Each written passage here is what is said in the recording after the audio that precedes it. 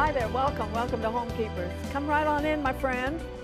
So glad to be here with you today and so glad you are there.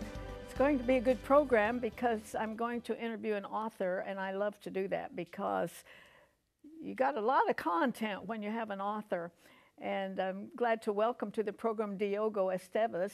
And this book is hot. I mean, hot off the press. I just now got it myself. I had a galley to read it, so I know what's in it. But it's a brand new book called The Journey of a Kingsman. And I think that's what we all want, isn't it? That special journey. And it encompasses so many things, and he will tell us about it. And I'm going to see for the first time myself, because Stephanie had Brandi in, and they did what they call Couture. And it sounds so very, very interesting and something that you can do at home. We like to bring you a craft every once in a while. I hope it's not a lost art in the United States. And so we're going to show you that. But let me tell you first that we are viewer supported. And you can contact us with the 800 number, 1-800-229-0059, or write to us at Box 6922, Clearwater, Florida, 33758. We so appreciate everything we hear from you. We appreciate your comments, your sweet, sweet notes, and your contributions, and God bless you for them. Okay, now let's go see what Stephanie has done and maybe get a good idea for something you can do in your own home, maybe with your own children. Take a look. It's another fun day at Homekeepers. We've brought Brandi back because she has all these amazing products, all these amazing things that you can make, that you can keep, that you can give.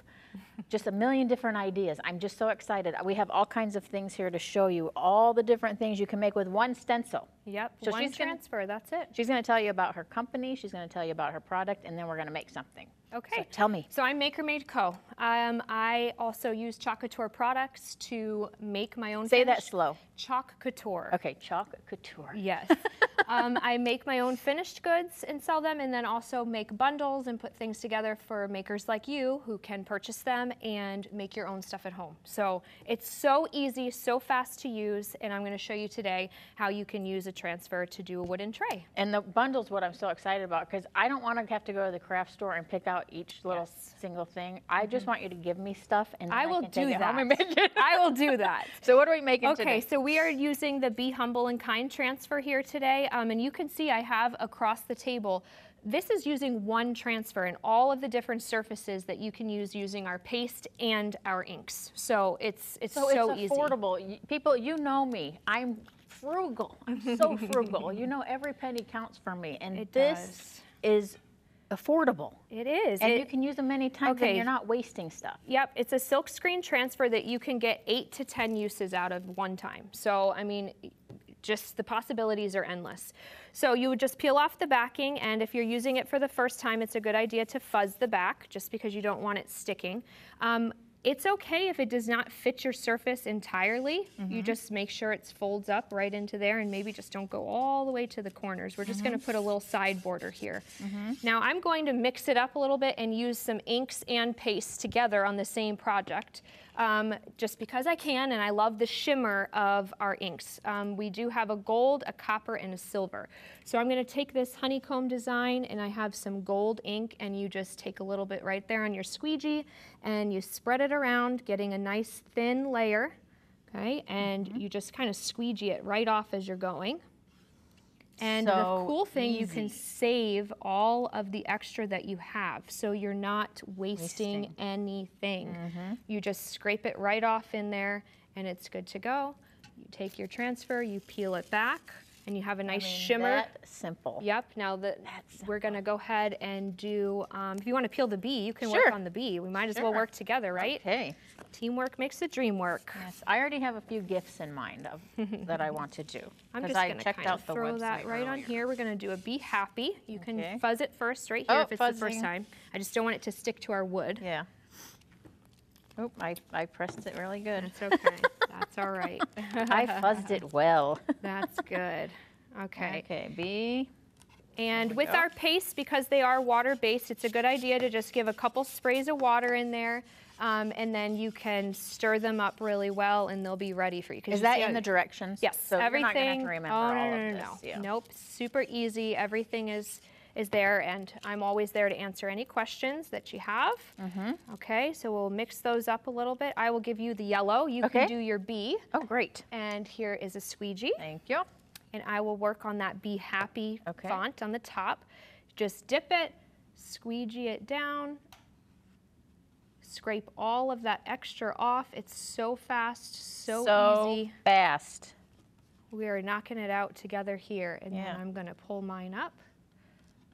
Oh my goodness. So honestly, this is like therapy to me. Look at that. Perfect. I might just sit in my office the rest of the day and do this.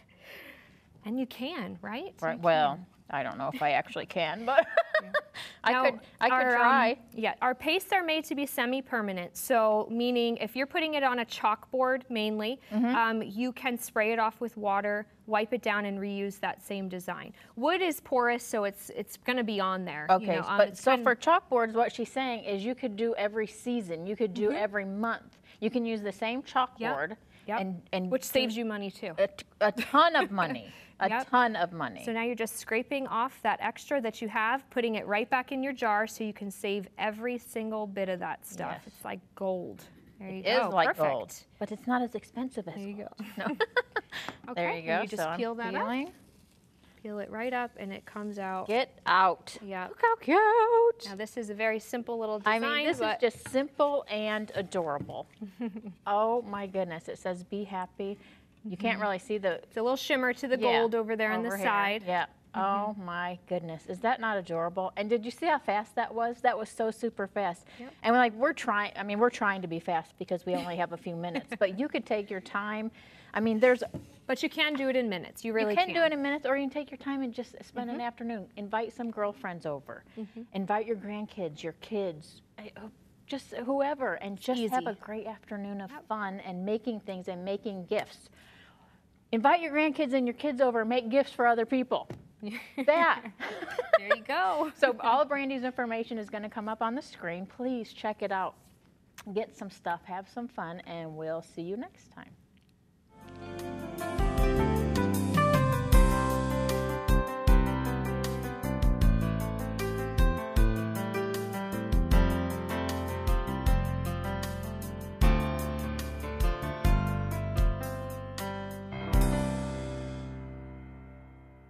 I am very happy to welcome to the show Diogo Esteves, and he started his life in Brazil, and I'm glad you've come to America. Welcome. Thank you so much. It's Homekeepers. I want to tell you something. As I mentioned at the top of the show, all I had was kind of a galley of the book, and I've done hundreds of books. This is the most beautiful book I've ever done. Now, if you don't want to read it, you ought to buy it anyway. And I'm amazed at how it's laid out and the way it makes it easier to read. So congratulations. Thank you. I think this is a real step up. I'm glad to hear that. And the name of the book is The Journey of a Kingsman.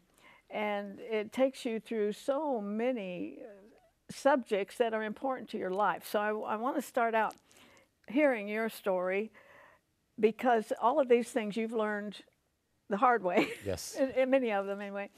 What was it like being born and growing up in Brazil?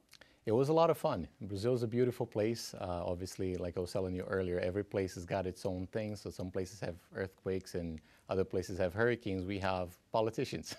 But other than that, it's a beautiful country. Kind of the same thing. Exactly. Now, when you come to America, as you did, is it that I'm seeking a better life? Is that really what America means to the rest of the world, you think? Exactly. Well, we look at America as the place that actually worked out, right? So Brazil is a beautiful country, but it seems like the more you work, the more behind you get. So you can never make ends meet or anything like that, with the exception of a few people as well. But if you're looking for a better life, then the U.S. is definitely the place to be. There's no doubt about that. I pray it stays that way. Absolutely. I think of the scripture, as long as he sought the Lord caused him to prosper. And I think America's in a flux right now that if we completely lose the spiritual moorings, we're like any other country. I agree. So, now you kind of at the front of the book, I look at you, such a successful a very handsome young man, and you got a beautiful wife here with you, 2 children, kind of the American dream, but you came that close to suicide. Yes. How in the world did that happen? You appear to have everything that people are working for. Yeah, that's what it seemed like at the time.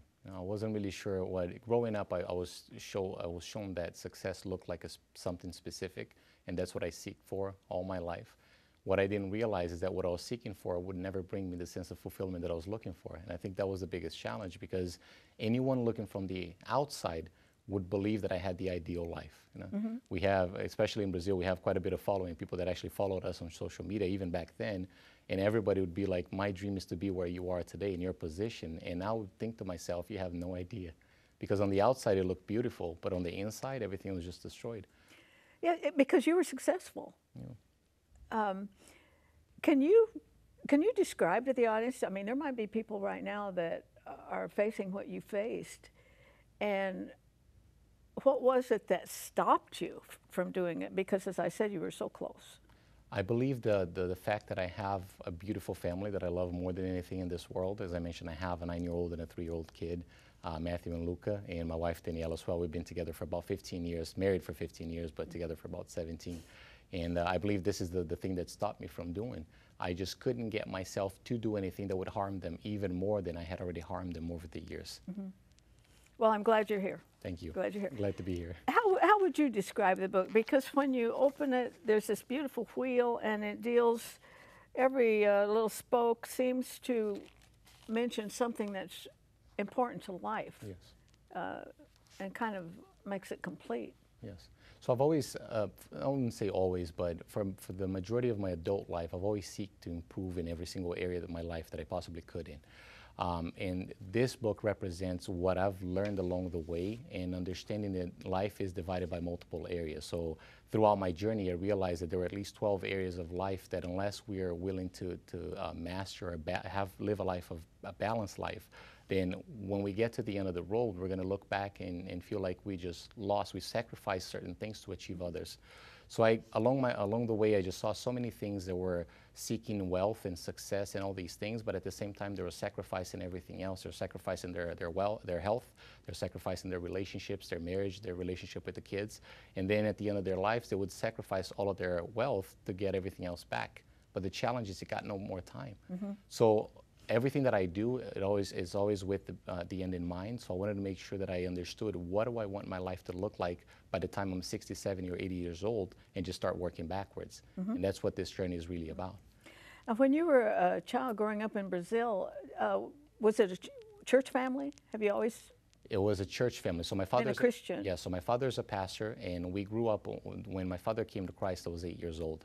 But the church that we were a part of was a very legalistic church. So the environment that we grew up in, although it was a church environment, religious environment, gave me a very twisted view of God. Mm-hmm. I never saw God as a father or somebody loving that wanted to help me through my life. I saw God as someone who was ready to punish me mm-hmm. every time I did something wrong. Hello. I'm a preacher's kid too.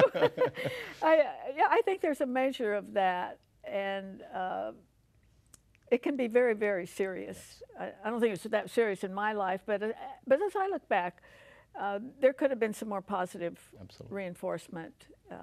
But the truth of Jesus finally does shine through.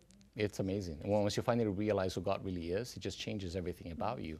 But if you grow up in that environment, at least it's been my experience, mm-hmm. is why would you want to have a relationship with someone that wants to do nothing but punish you when you're an adult? Right? Good when question. You're a kid, you have to, but not when you're an adult. I noticed that you emphasize purpose a lot, and it actually kind of woke me up to look at, because you hear purpose all the time. Mm-hmm. It's just kind of a throwaway word, but your book really emphasizes thinking about the purpose. Are you talking about purpose of what we are to become, or what we're doing? Yeah. So I think we make it more complicated than it actually is. At least this has been my experience. Mm-hmm. I believe that, well, we believe that God created each and every one of us, right? And the Bible also says that he created a specific plan for each one of us. So I believe that our job in life is to find out what that plan looks like and be able to step into it and fulfill it, right? So the challenge that I had throughout my life, and the reason why I went how this book started, or how this journey started, is when I finally got down on my knees and asked God to take my life or give me purpose. Because I had achieved what most people would think success would look like, but yet I was miserable. The more I grew, the more miserable I became. The math just didn't add up. So when I got down on my knees that day and I said, take my life, please, or give me purpose, I realized that there was a reason why he created me. And it wasn't just about doing things, but it was about really fulfilling his calling for my life. That's what it was. Do you think you attained some real success at a very young age in business, right? Yes. Do you think that you attained that so young that it really didn't have all the meaning it might have had for someone older, and you got there and this isn't it? Yeah, I don't know. That's the thing. That's $1 million question. Why did it happen the way it happened? I believe that everything in life happens for a reason and couldn't have happened any other way, right? So by the time I was 29, we had already built a very successful company. But like I said, the math just didn't add up. I couldn't feel, it wasn't about success or having stuff. It was just about the fulfillment. So if it had happened at 49, would it have been different? I don't know. I honestly don't know. But I've always been a very driven individual. So I moved to the US when I was 17 by myself because I wanted to work and do something with my life. And I've always done things in a very interesting way that most people would never understand. So it was no difference when I was 29 years of age and we built a very big company. You can't argue with success. Now you're launching a new school, Kingsman Academy, Exactly. right?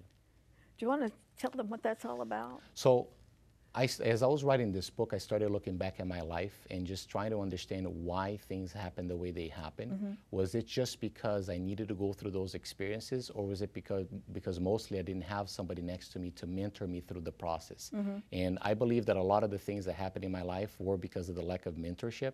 And I wanted to find a way to be able to bring like-minded individuals that maybe are going through something similar, that have no idea where to run or where to go, to have mentors speak over their lives and help them in any way, shape, or form. The biggest change in my life came when a mentor from Texas, Larry Titus, was introduced to me, and that really changed everything. So I realized the power of mentorship, the power that mentorship has in somebody's life, and I wanted to develop an environment where people could plug in. And this is one way they can do it. The website is on the screen. We're going to leave it up for the rest of the program.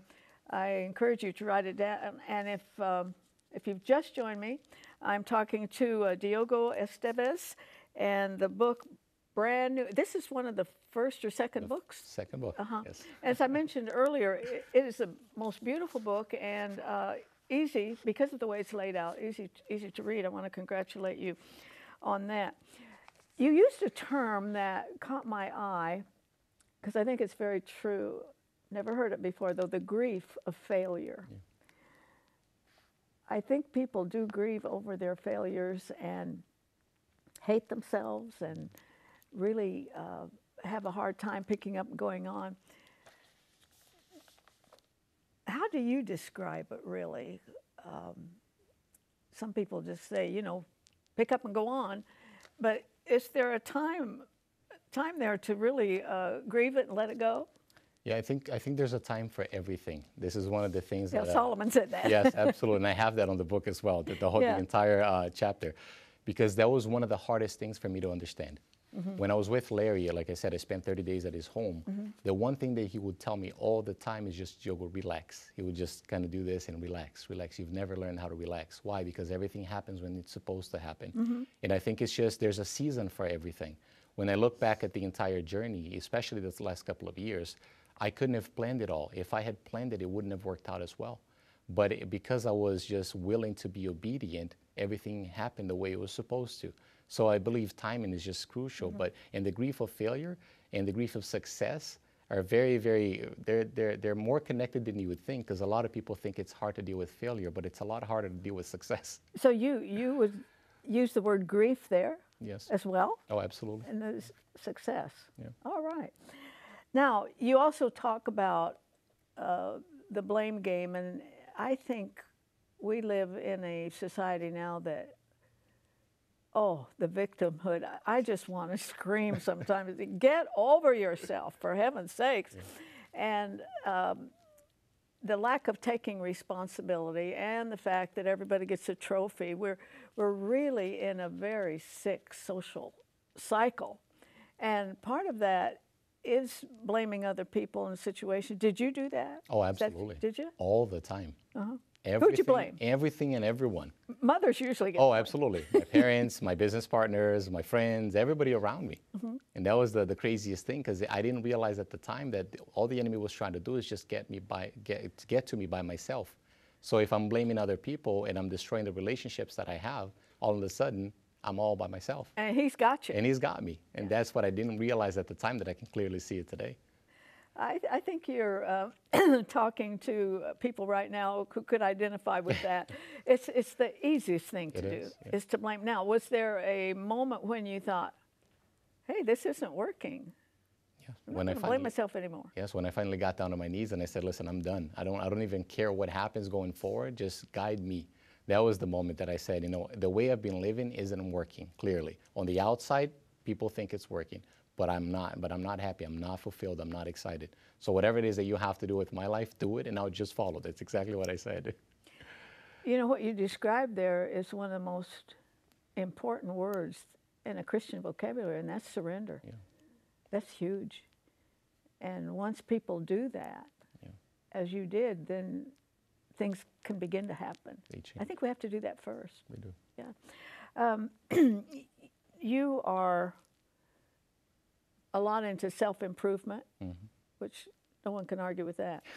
But also, you expressed earlier that a man, and his name is Larry Titus, and his wife Debbie has been on this show. A wonderful lady. And it's really unusual that he just said, okay, I want to take you in and help you. So the point is that everybody needs to be mentored. It's all the way through the Bible, and I think it's lacking in the United States today. For one thing, all the fatherless homes. That's usually where a lot of the mentoring comes from. Absolutely. Was there a moment with Larry that that just clicked, that somebody cares this much, and I'm going to take what he's telling me and run with it? Oh, absolutely. Because that's what I've been seeking the entire time. You know, whether it was through books or seminars or anything at all, I was just seeking for someone that I could follow. That's all I needed. Somebody that had been there before that could teach me and just guide me along the way. So the first time that I met Larry, he was voiceless. I had read his book 3 days prior to meeting him because I wanted to understand who he was or what he was like, or at least a little bit. So when I met him, the first time I met him, I felt unconditional love from a stranger like I never felt before. So why did he do that? Because I asked him, I said, you met me once and you invited me into your home for a month. Why did that happen? He said, because I felt the Holy Spirit telling me that I needed to bring you in. Now we're going through a very hard time in our lives, and it was full of wounds. That was like an ER experience to me. Had it not been there, where would I be today? No idea. That is the absolute truth. Where would you have been? Absolutely. I hope a lot of people heard that today, because it's probably lacking in the church a great deal, just that one-on-one mentorship. You can't do it. You just can't do it on a broad scale. It has to be a one-on-one. Also, in this book, he talks about just about every part of your life, and we're about to run out of time, but you talk about finances. Now, your business basically is in finances, from several real estate and what else? Insurance, investments, credit, and the debt portion as well. Anything related to money, as far as managing, planning, strategizing, and things like that. What's the biggest mistake that most Americans make when it comes to money? The biggest mistake, I would say, they believe that they don't make enough money. Because it doesn't matter. Oh, they all heard that. We all believe that we don't make enough money. And it doesn't matter how much you make. If you don't know how to manage and you don't have the right strategy in place, you could be making $50,000 today a year and be in debt and have all kinds of bad problems. If you're making $100,000 next year, you're still going to have the same issues, just a little bit in a higher level. Let's just put it that way. If you make 200, you have the same issues. It's learning basic financial education that will help you change your entire life. Did you learn this? We're almost out of time, but did you learn this at the nuts and bolts, like in your own family? Exactly. My father's always been good with his money, so he's been teaching me since I was a very young child. 17-year-olds. When I was 17, I started my retirement fund, just to give you an idea. Oh, that tells us a lot. I said he'd like to have you for sure. And let me again emphasize the book, Journey of a Kingsman, and I think that's what we all want to be. Now, I don't know when I've had a guest that just covered so much information, so I hope you got that website and that you'll get the book. I'm sure you can get it on Amazon and all those places. But right now, stay with me. I have a couple things to say before we have to say goodbye.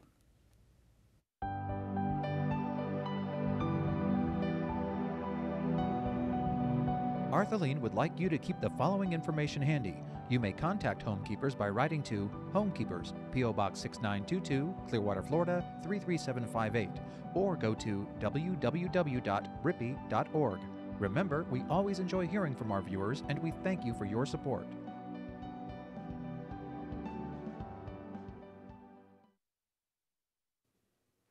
The following is an article I found pasted in my dad's Bible. Now, he's been in heaven for many, many years, but he loved the Word of God.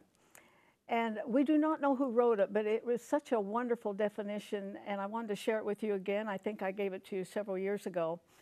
And if you would like to order it, that information will be coming up on your screen. And if you can enclose a gift for the ministry, that would be great. But here is a definition of the Bible. This book contains the mind of God, the state of man, the way of salvation, the doom of sinners, and the happiness of believers. Its doctrines are holy, its precepts are binding, its histories are true, and its decisions are immutable. Read it to be wise, believe it to be safe, and practice it to be holy. It contains light to direct you, food to support you, and comfort to cheer you. It's the traveler's map, the pilgrim's staff, the pilot's compass, the soldier's sword, and the Christian's charter. Here heaven is restored, paradise open, and the gates of hell disclosed. Christ is the grand subject, our good its design, and the glory of God its end. It should fill the memory, rule the heart, and guide the feet. Read it slowly, frequently, and prayerfully. It is a mine of wealth, a paradise of glory, and a river of pleasure. It is given you in life, will be open at the judgment, and be remembered forever.